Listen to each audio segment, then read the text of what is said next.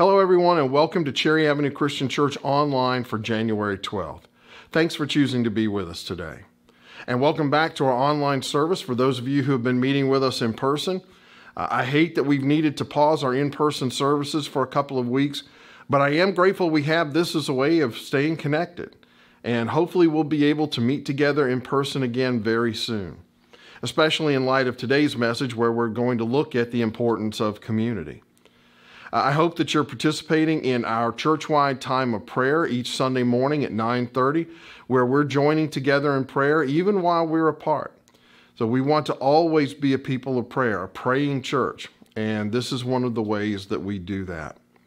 Of course, we had planned to have youth groups starting back today, but we can't do that. We'll keep you posted on when that will resume. And the ladies' Bible study we started on Tuesdays at 5:30 p.m. is going to move to Zoom now, at least for the next couple of weeks. So those of you who have been involved with that, Christy will be sending you the information so that you can join her there. And our online Bible study will be resuming next Tuesday. I hope you'll join us for that. If you need to get caught up, all the previous videos are online. You can watch them on our website as well as Facebook, YouTube, and Vimeo. And all of this serves as a reminder to get signed up for the notifications if you haven't already. You can get them by phone call or text or email. Just call the office and I'll get you set up. And I hope you're checking on people who aren't able to get these videos. And if so, please encourage them to sign up for the notifications so they can be kept informed.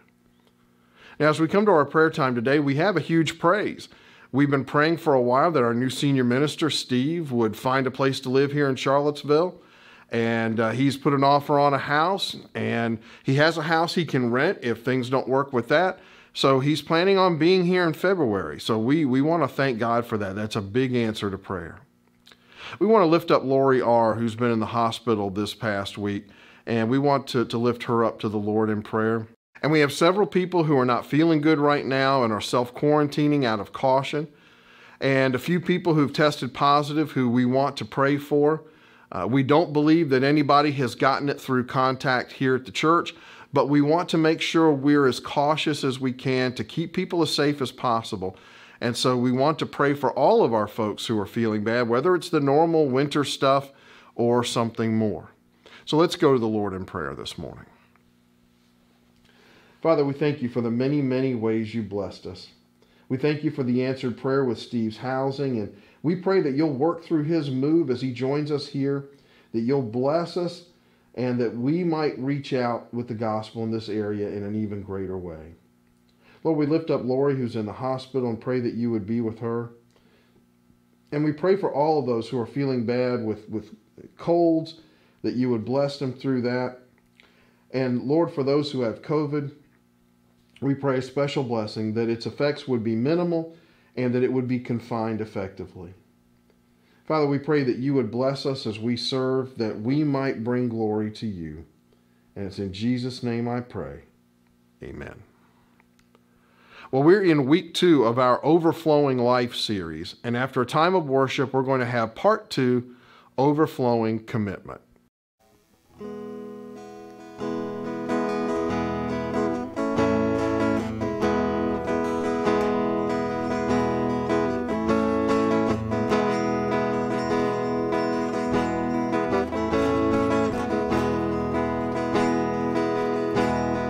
I searched the world, it couldn't fill me. Man's empty praise, treasures and faith are never enough. You came along, put me back together.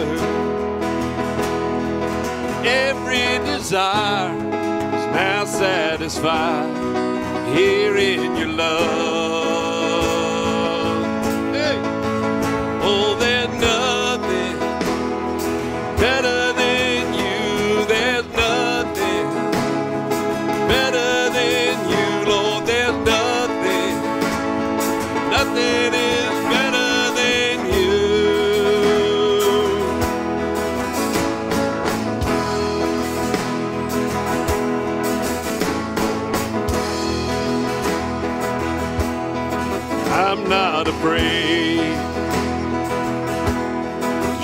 you my weakness, failures and flaws. Lord, you've seen them all. You still call me friend. 'Cause the God of the mountain is the God of the valley. There's not a place your mercy and grace won't find me again. There's nothing better than you. There's nothing better than you, Lord. There's nothing is better than you.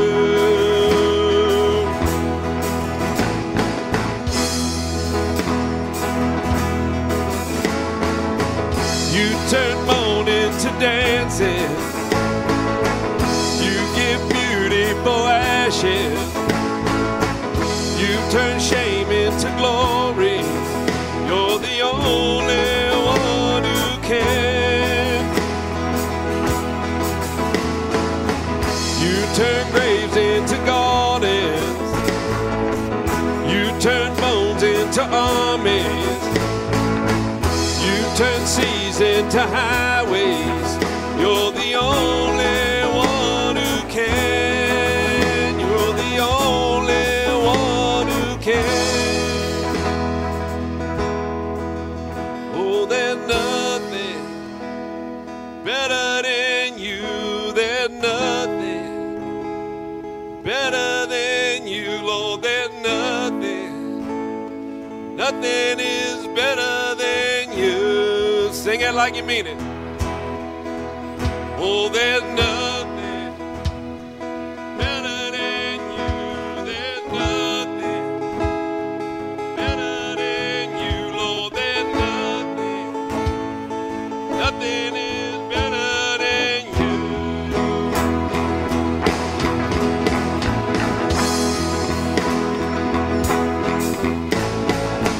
You turn graves into gardens. You turn bones into armies. You turn seas into highways. You're the only one who can. You're the only one who can. You're the only one who can.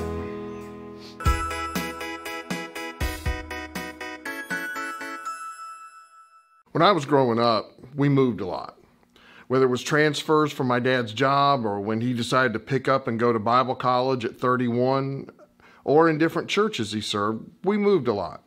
So I always felt like the new kid. And in some places, I fit in just fine from the get-go. I'd find guys with similar interests and they were cool about welcoming the new guy, and it was great. Some places I eventually fit in, but it took some time. And other places I still didn't feel like I fit in even after a couple of years. The strange thing is that the place where I had the least in common with people, and back in the boondocks of eastern North Carolina, were some of the closest relationships I had. And in other places where we had more in common, I always felt like an outsider.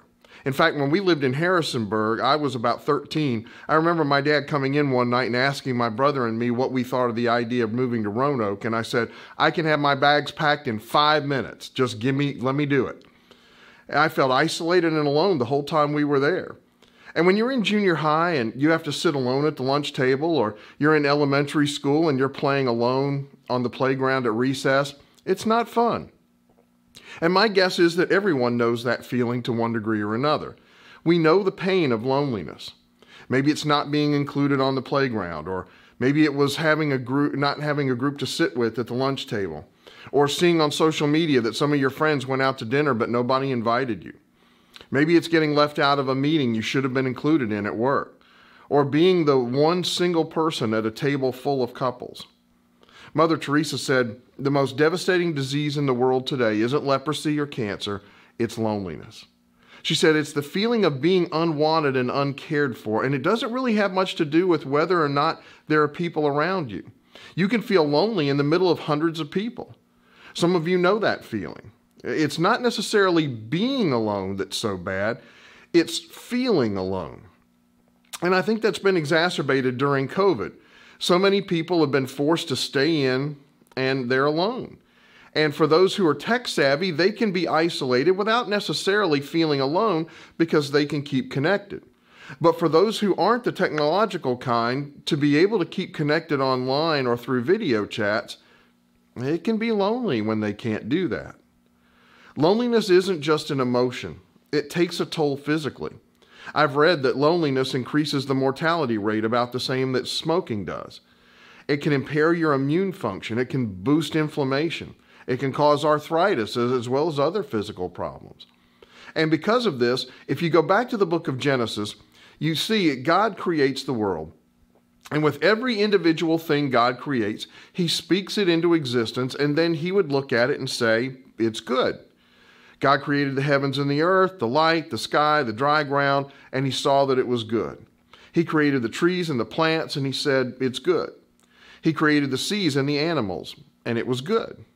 I heard a comedian say one time, man invented an automobile and called it fantastic. God created a tree and said, it's good. Man did a refrigerator and said, amazing. God created a rabbit and said, it's good. The wheels fell off the car and the fridge broke down. The tree's still up and the rabbit's still running. Man says, awesome. God says, good. But when God creates man, when he created Adam, he let him work in the garden a while and he watched him. And at some point he looked at him and said, something's not right. The boy needs help. This thing of him being alone just isn't working. And so he said, it's not good for man to be alone. That's not what's best for him. And it was only after God created a woman to be with the man that he looked at human beings and said, it's good. So God, the architect and creator of life, says, I didn't make you to be alone. Now that doesn't specifically mean marriage. Scripture's clear that there are advantages to being single. But he says, I created you for community. I created you to be in relationships with people, to share your life with others. It's not good for you to be alone. God says that we need each other.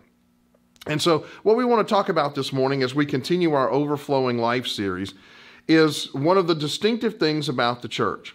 There's a special distinctive trait of the church that we have an uncommon togetherness, that we have a special commitment to one another, that we're not just coming together here on Sundays to build ourselves up personally, that you didn't just wake up this morning and turn this on, or, when before COVID, that you woke up and came to church just to be entertained or to learn something new. There's more to it than that. We're here to be part of a community where we're here for each other. There are about 50 places in Scripture that tell us to do for one another, that we're meant to be in a community where we're committed to each other, that the church should never be a lunchroom where people have to sit alone, or a playground where people feel unwanted and uncared for. We were made for each other. And so in 1 Thessalonians 2, we're going to start in verse 17, but I want to give you a sneak preview of what I want you to recognize in this passage. As we walk through this passage, I want you to see the deep community based on a sincere commitment to each other. See, a lot of people want community, but they don't necessarily want the commitments. But you don't get community without making some commitments to someone else. I've seen this a lot in Celebrate Recovery, where people will come to the large group, but they don't get into an open share group, or they don't come to or maybe they come to the open share group, but they don't make an effort to share or get to know the others in the group. See, that takes commitment. The depth of community that you experience in life is directly connected to the depth of the commitments you're willing to make to the people around you.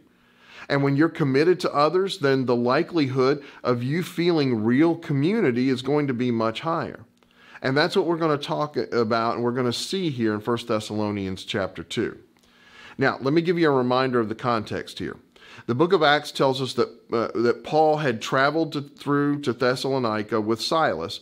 And what they would do is they would visit a local synagogue, because visiting teachers were always welcome to come in and teach.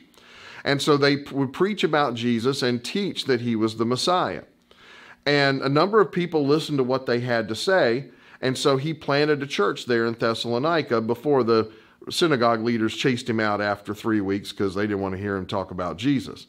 And he must have also found other places to talk to people, because his church also had Gentiles in it.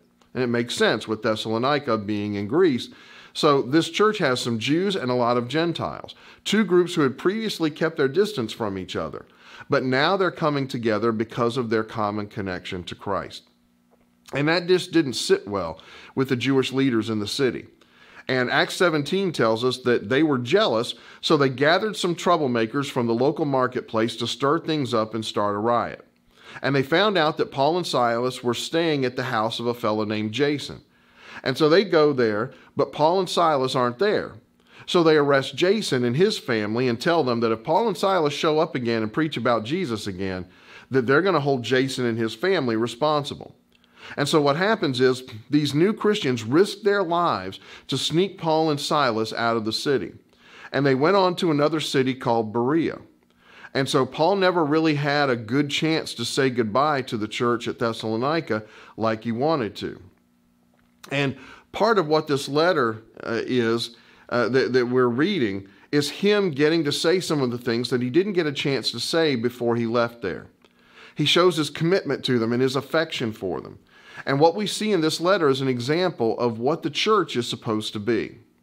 And so in chapter 2, starting with verse 17, he says, "Brothers and sisters, when we were orphaned by being separated from you for a short time, in person, not in thought, out of our intense longing, we made every effort to see you." So you see in his language here that he wants to reiterate that they're loved. And he wants them to understand that he's committed to them. He's not just leaving them in their, to flail away in their new faith. Some people had come to them and had badmouthed Paul and said, "Hey, this guy left you high and dry. He abandoned you. He ran out on you. He doesn't really care about you." And Paul wants to address this head on and reassure them of how committed he is to them. And so he uses some strong emotional words because he wants them to realize the community is based on commitment, and he's committed to them. Now, the problem in our culture is that we've gotten to the point that we measure relationships more by connection than commitment, right? I mean, more and more we define friendships and relationships by connections rather than by commitment to people. But that doesn't cut it. You can have hundreds of friends on Facebook, but have no real relationships, because relationships require commitments. Without that, we're going to feel lonely, no matter how many followers or online friends we have. In 2008, about 10% of the U.S. population was on social media. 10 years later, in 2018, it was 80%. And it stayed pretty steady over the past couple of years. And that's all fine and good as far as it goes. Social media is like most things in life. It's good if it's used properly, and it's destructive if not. Most things in life fall into that category. But what we're finding is that overuse of social media is creating less of a connection rather than more of a connection. According to a Wall Street Journal article in May of 2017, an increased use of social media actually increases feelings of isolation. Now that seems strange, doesn't it? You would think the more you use social media, the more connected you feel. But the research is indicating just the opposite of that. Is that strange? The more tools we have at our disposal to connect us, the lonelier and more isolated we feel. Sherry Turkle is a professor at MIT who's written a book that looks at this phenomenon and the research being done on it. And she says, we're always communicating, but we seldom have real conversations. And she uses this word picture. She says, it's like taking a sip of water, the social media use during the day. Every time you check your Facebook or Instagram or send a tweet, it's like taking a sip, and it feels like you're drinking a lot of water. It feels like relationally you should be really hydrated, but you're not really drinking anything at all. It's just these little sips. It's not adding up to much at all. And it feels like we're drinking a lot, but we're not hydrated relationally speaking because we just take these small sips and it's not anything significant. She says, social media offers the illusion of companionship without the demands of a relationship. The illusion of companionship without the demands of a relationship. And that sounds pretty appealing for some of us, doesn't it? All the benefits without any of the cost. Sign me up for that in most things, right? But she says the issue is that it's not real. It's the illusion of companionship because it doesn't require any of the demands of a relationship. Or we could say it offers the illusion of connection without the demands of commitment.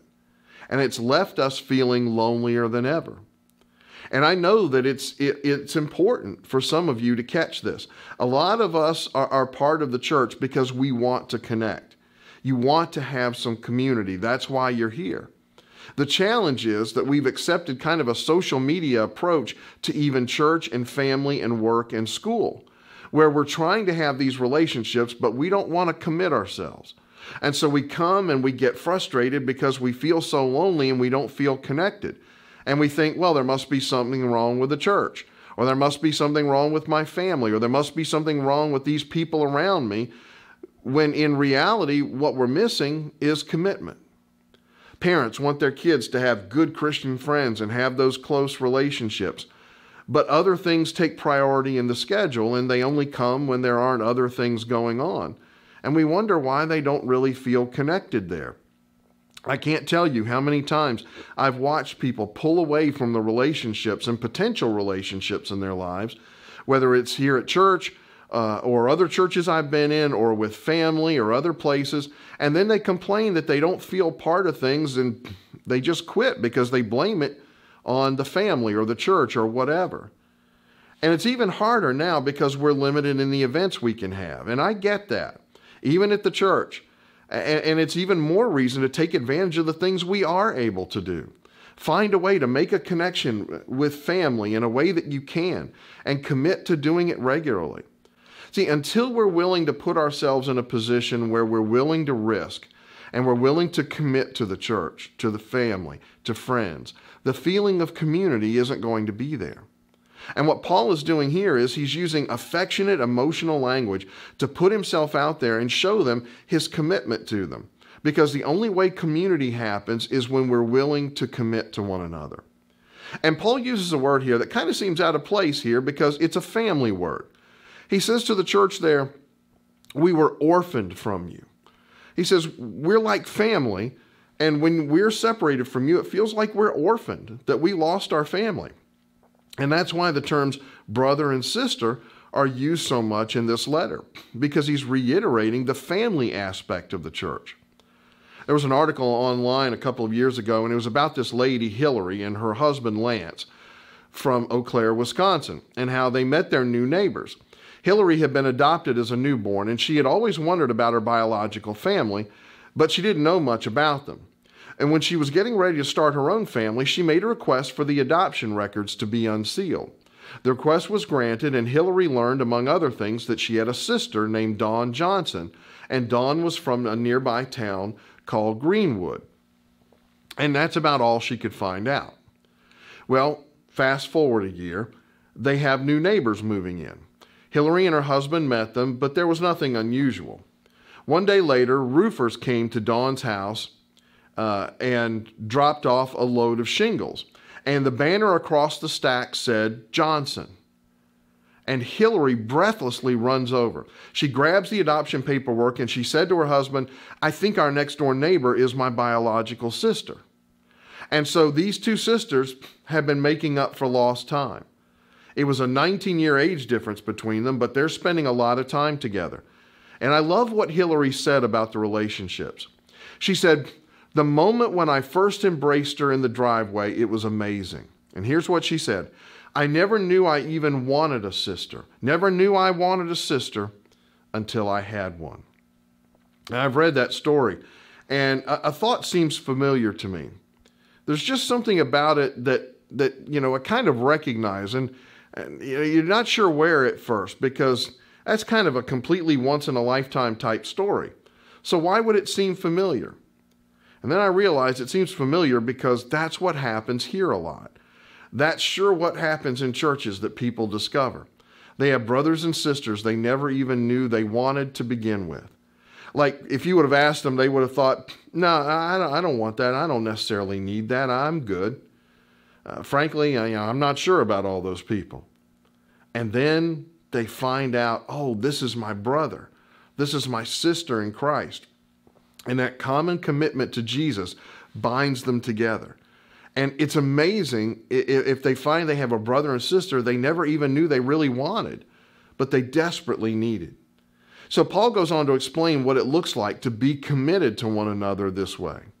In verse 17, he talks about the intense longing he has to see them and how he's tried to get to them. And if you want to know if you're committed to someone, this is a good place to start. Is there an intense longing, an intentional effort to be together? In fact, you could say the proof of commitment is showing up. The proof of commitment a lot of times is just showing up.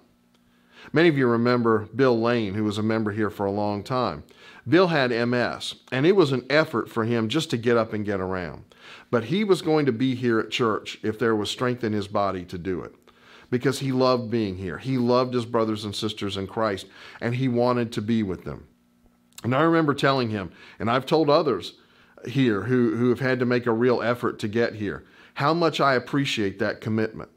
Because it would be no effort at all for me. I mean, I'm healthy, I have transportation, I only live 5 minutes away.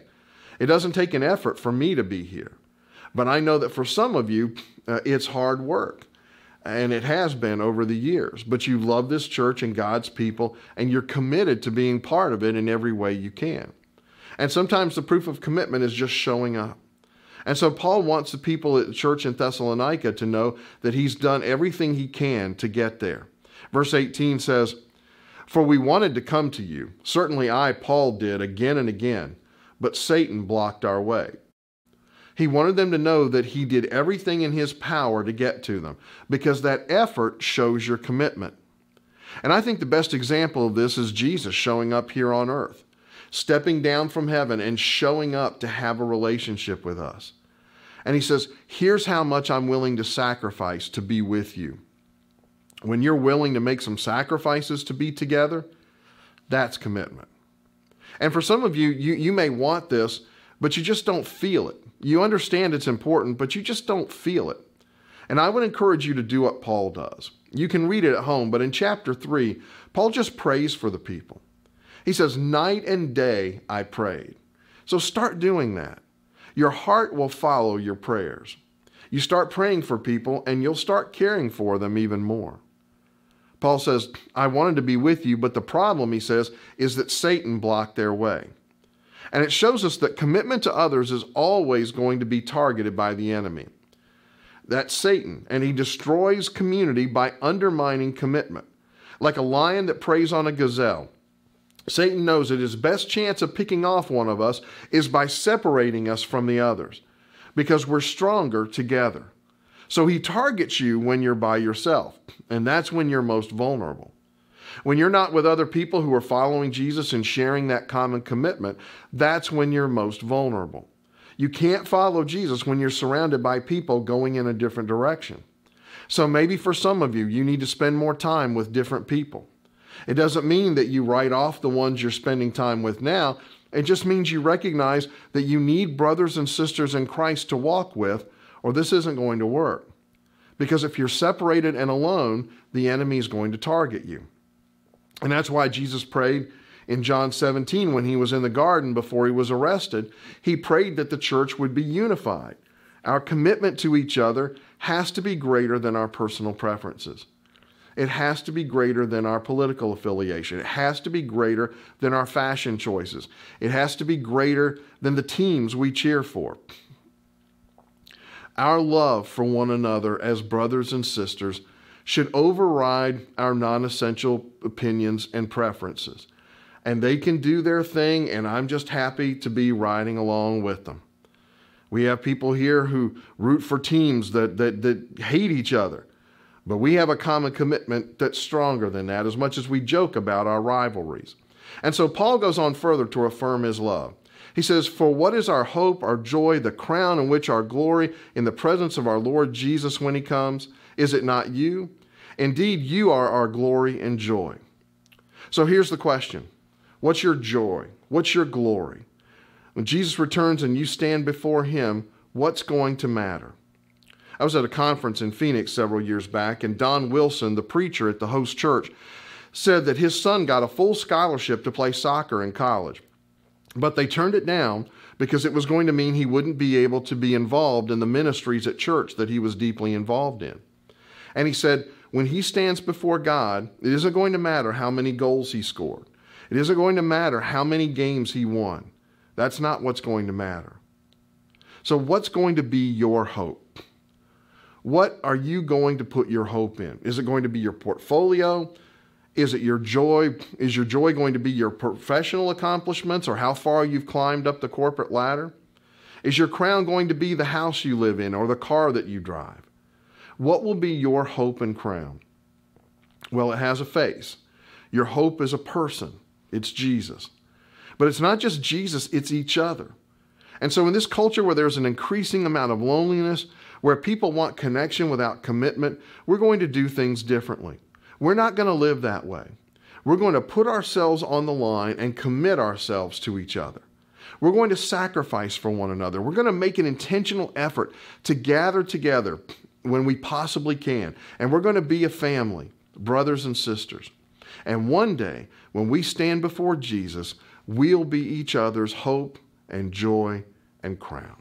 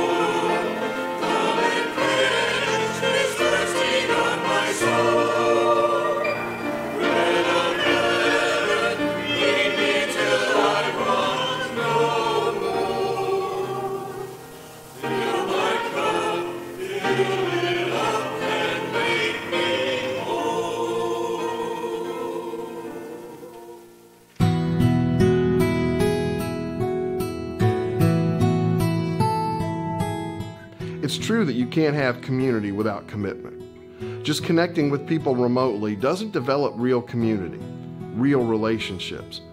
That's why Jesus came to earth, so that he could have a relationship with us. He stepped down from heaven and became human so that he could have a real relationship with us. That took incredible commitment, just to leave heaven and live on earth. But he took it even further. He sacrificed himself for us so that we wouldn't have to bear the punishment for our sins. And when we take communion, that's what we thank God for. The forgiveness and the relationship we can have with him because of Christ.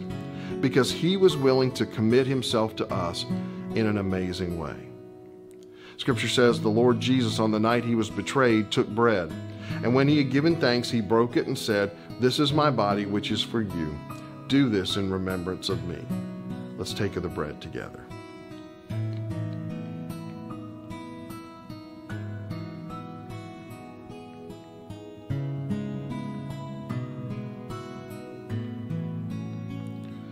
Goes on and says, in the same way, after supper, he took the cup, saying, "This cup is the new covenant in my blood. Do this whenever you drink it in remembrance of me. For whenever you eat this bread and drink this cup, you proclaim the Lord's death until he comes." Let's take the cup together.